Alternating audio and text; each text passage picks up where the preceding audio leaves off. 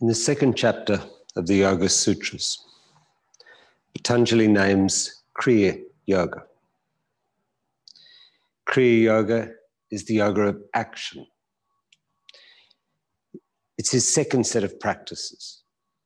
And he says, this practice is for those of a moderate disposition.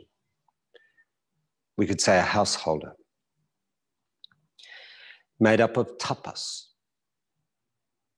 application, svadhyaya, self-study, and Isvara Pranidhana, surrender. But the term surrender does not capture the direct translation. The term Isvara is God. And there's a whole debate around whether or not yoga is therefore theistic. Does it posit a God? Does it require a God?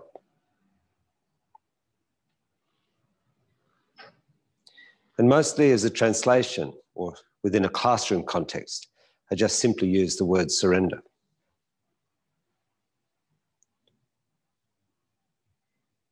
Drawn as a circle, the Kriya, from application comes self-reflection, comes letting go in order to act again. So one leads to the next, and again recreates the first.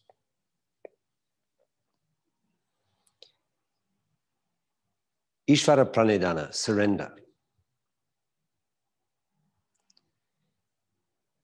At a very pragmatic level, at the level of using your body.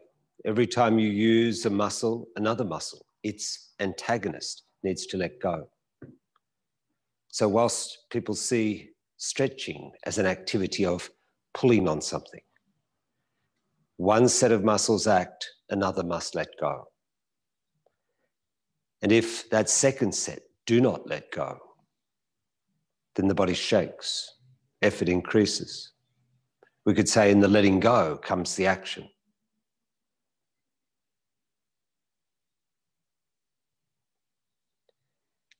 To me, the practice of Kriya Yoga, or the application of Kriya Yoga inside a practice, involves a questioning not just of what you're doing and how to act more efficiently with greater alignment.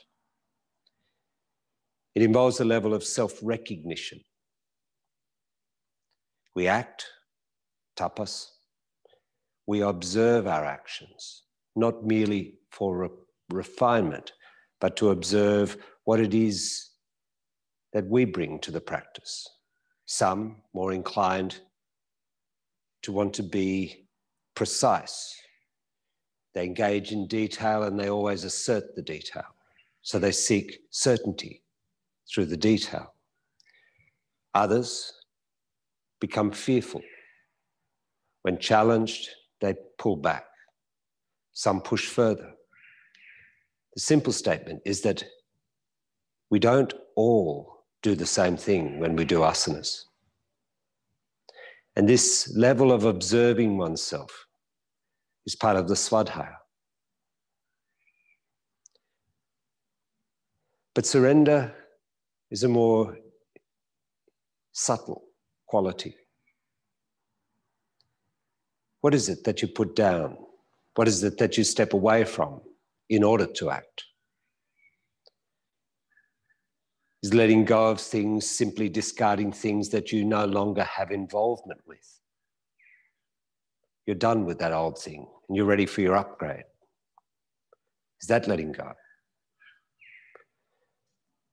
The whole question of surrender sits around or within the context of what you're attached to, what's important, what you seek to gain.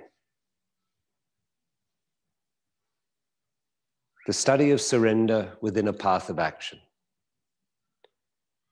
is a significant area of inquiry. Come up now, make your way to forward Virasana.